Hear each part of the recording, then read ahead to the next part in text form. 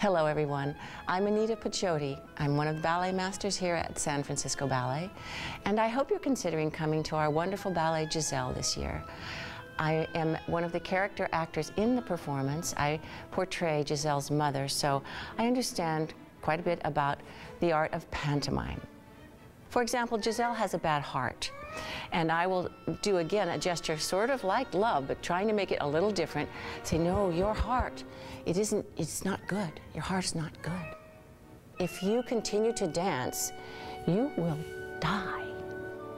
She loves to dance, and she gets very tired, and when she exercises and gets out of breath, her heart starts to do weird things.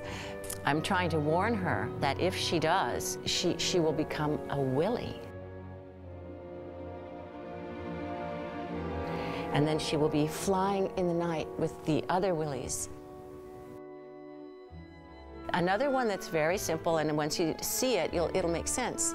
That's I swear, like Albrecht is declaring his love for her and says, I swear to you. And she says, no, no, no, don't swear. And then she picks up a flower and she says, let's prove it this way by taking off each petal. He loves me not.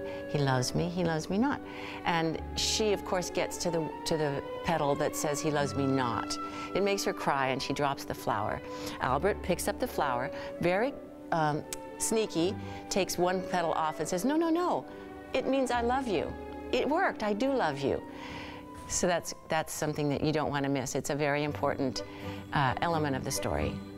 We hope to see you there.